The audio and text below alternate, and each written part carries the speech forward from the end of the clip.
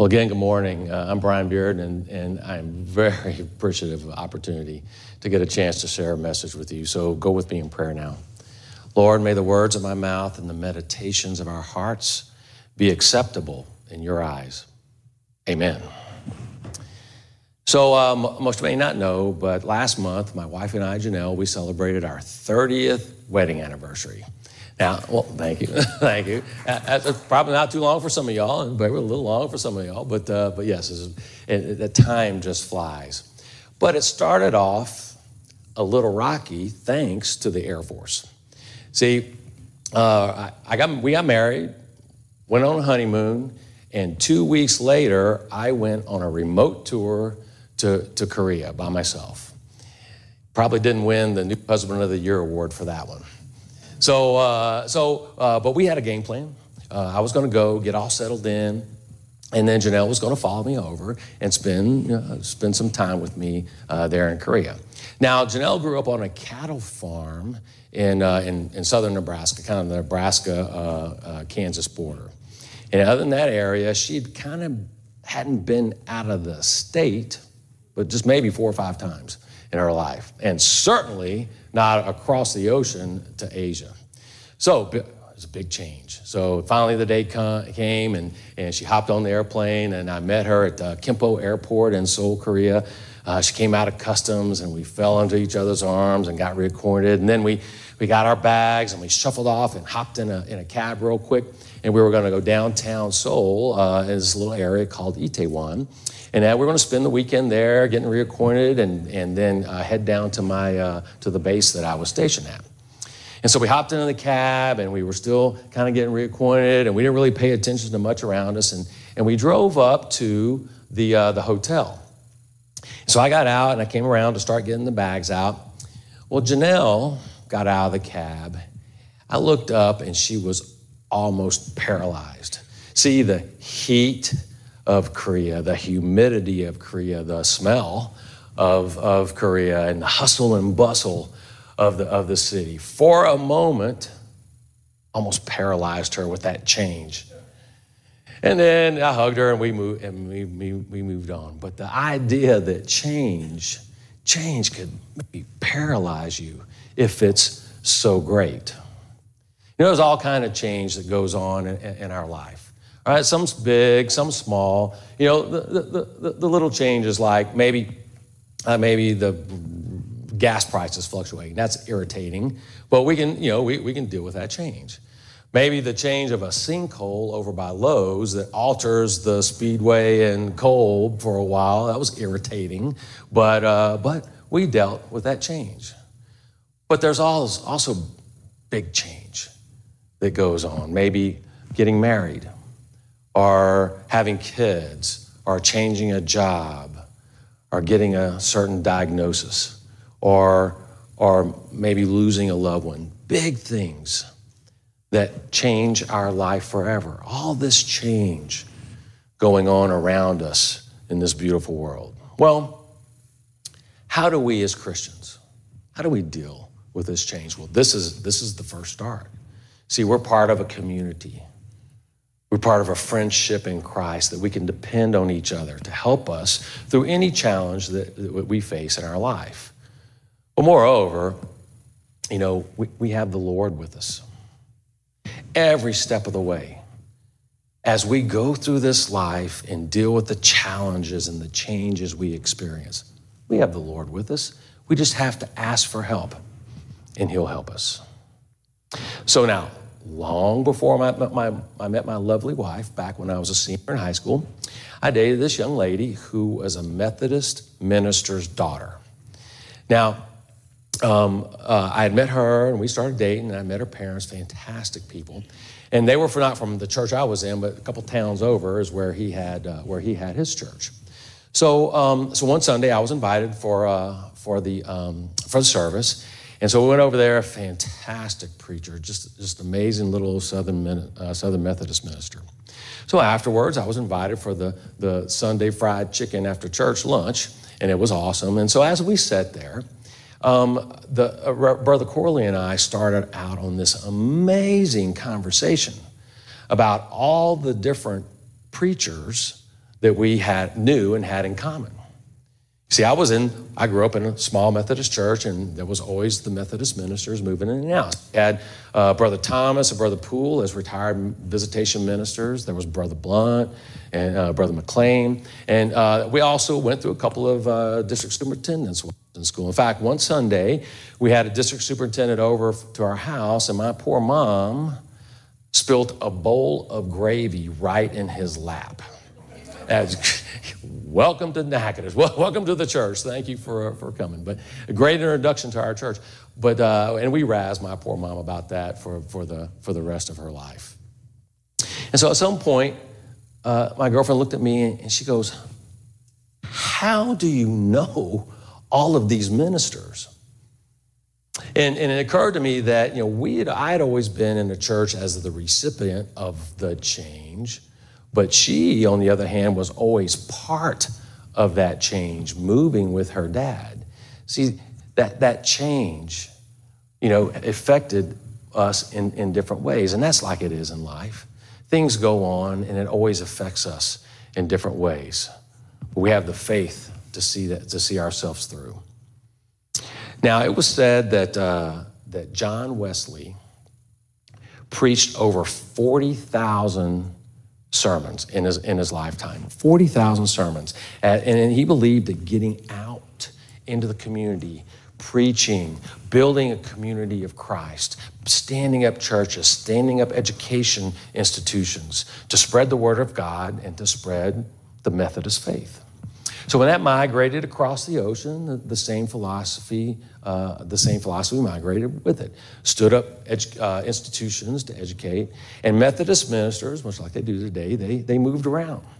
So a Methodist minister would be assigned maybe a portion of a state or a district, and the Methodist minister would go into a town, spend 3 or 4 months setting up a community of Christ and giving sermons and getting like-minded people together. And then he would pick up and go to the next town and set up another community.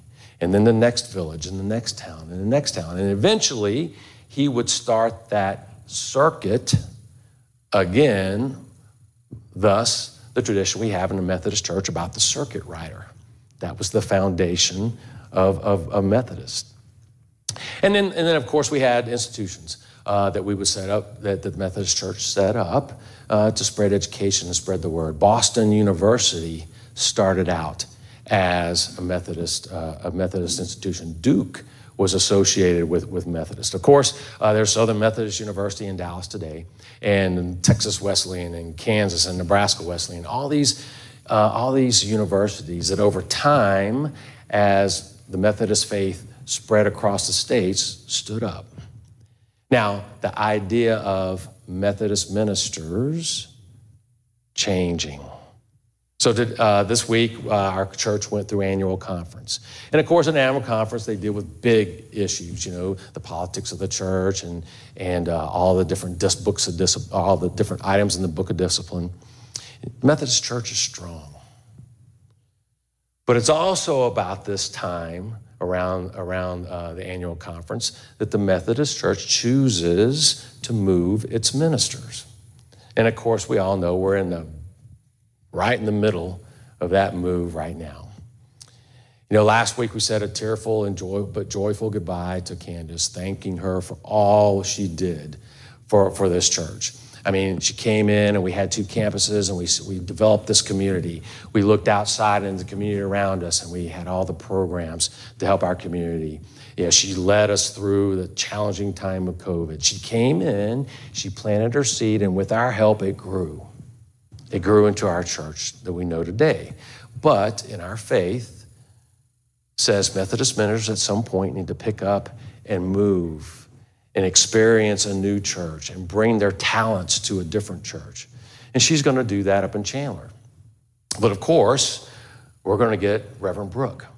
Reverend Brooke's going to come in, and she's going to have her ideas. She's going to plant her seed here, and with our help, she will grow this church. We will grow, and we will all grow. We will all grow together. Now, I gotta think that somewhere in that whole idea of Methodist ministers moving and changing, our scripture today is tied up in there somewhere. So let's return to that scripture. Jesus Christ said, unless a grain of wheat is buried in the ground, dead to the world, it will never be anything but a grain of wheat. But if it's buried, it sprouts. It reproduces itself many times. It reproduces itself. And it goes on to say, in the same way, Jesus said, anyone who holds on to life just as it is destroys that life. But if you let go in reckless love, let go, you'll have that life forever, both here and the life eternal. Change is going to happen. He said, let it go. If you hold on to life as it is today, it will surely die.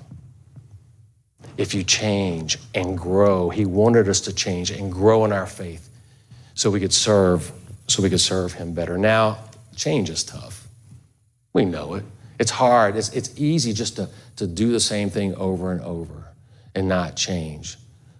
But he said, let it go. Change and you will grow. Plant your seed and watch it grow.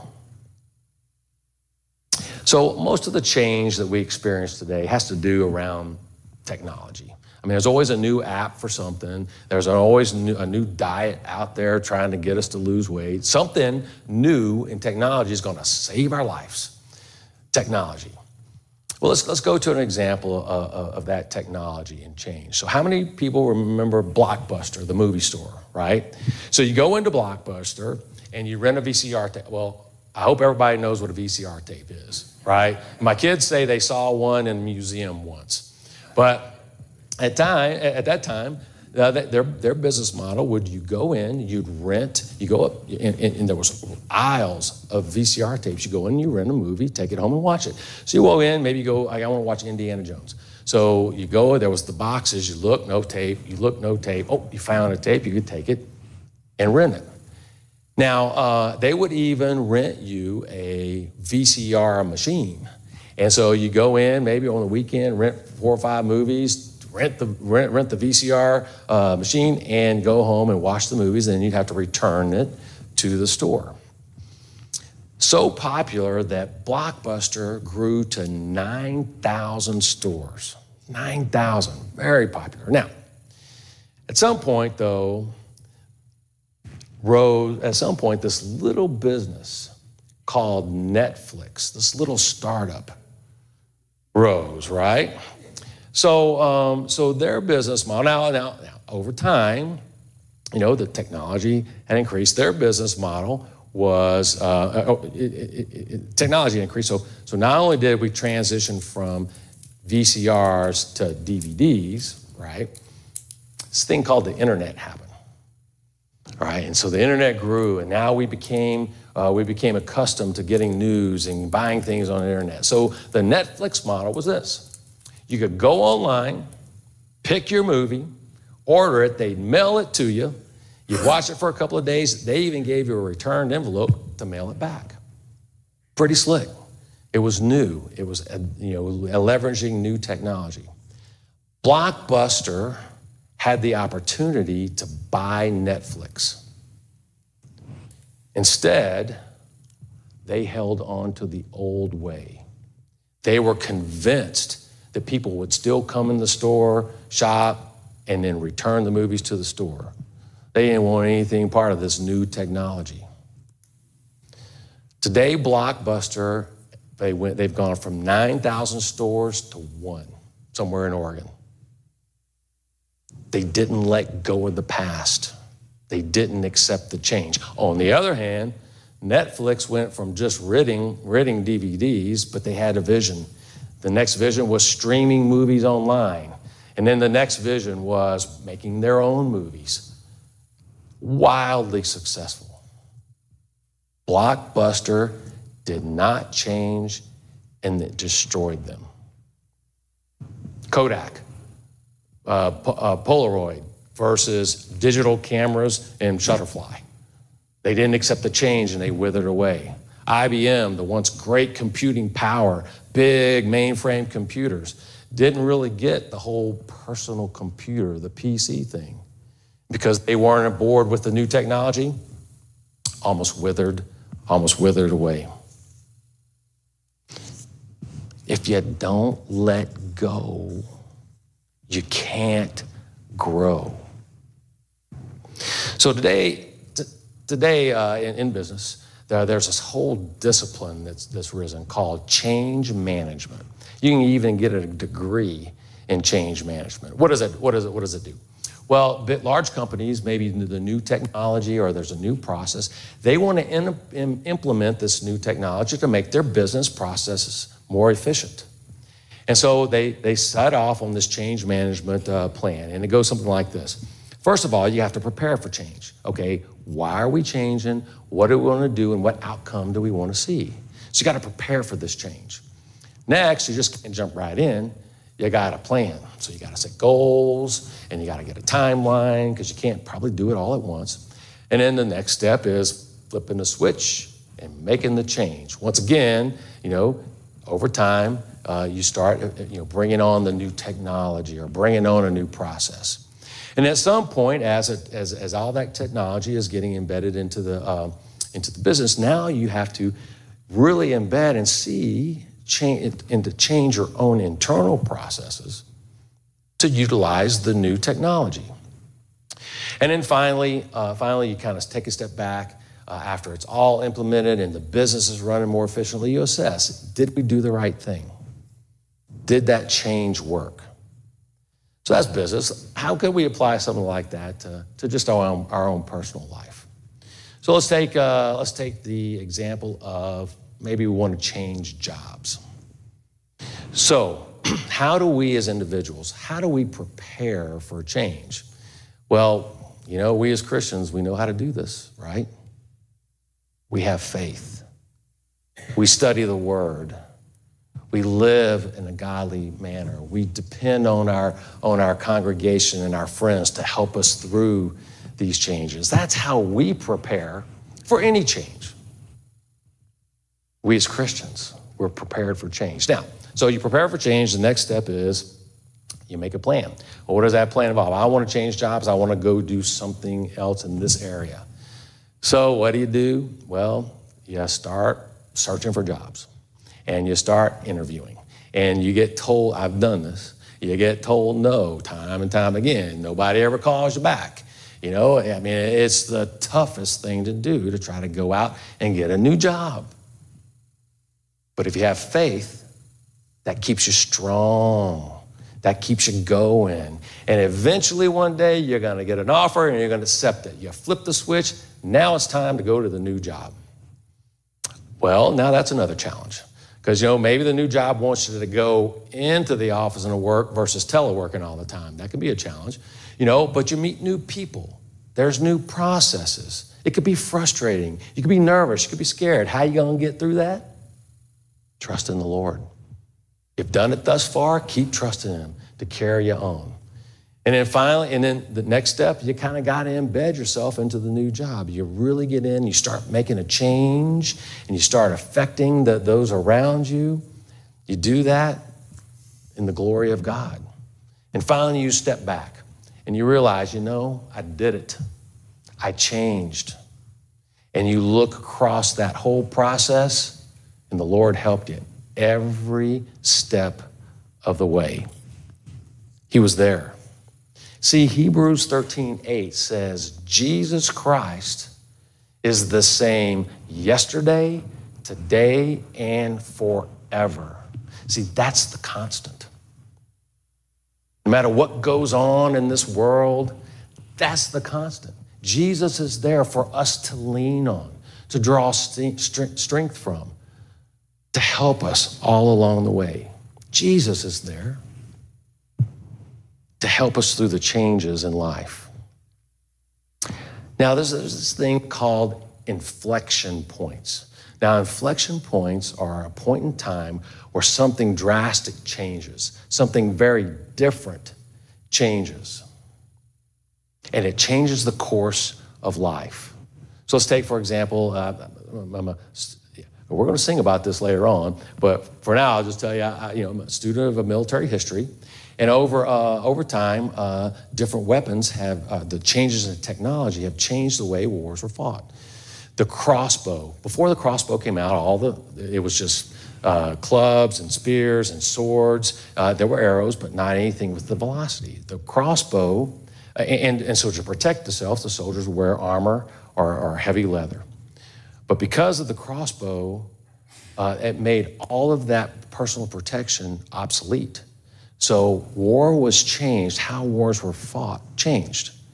Gunpowder, it did the same thing, how wars were fought changed. Now let's take an industry, the cotton gin. Now first of all, the cotton gin changed the way that cotton was produced and distributed into the textiles industry. The automated process to separate the cotton from the seed. And it made more rapid getting cotton into the textile industry. It really changed that industry, but it was part of the Industrial Revolution.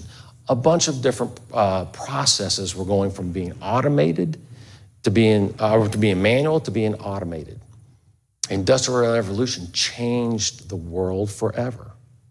The airplane changed forever how we travel. What took 4 or 5 days now took 2 or 3 hours. Changed the world forever. 9/11. 9/11 hit forever how we travel. The security of how we travel has changed. See, it's these inflection points that happen that change the world forever. Now, in all of creation, in all of time, in all of history, the single most important inflection point, that 32 or 3 years that Jesus lived on the earth, died for us, and rose.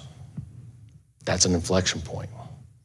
See, the dearest and best for a world of lost sinners was slain. He died for us. Now, some portions of the Bible talk about Jesus descending, and he preached and saved all of the righteous souls that came prior, waiting for the promise of God for this resurrection. And then Jesus was resurrected, and then he ascended.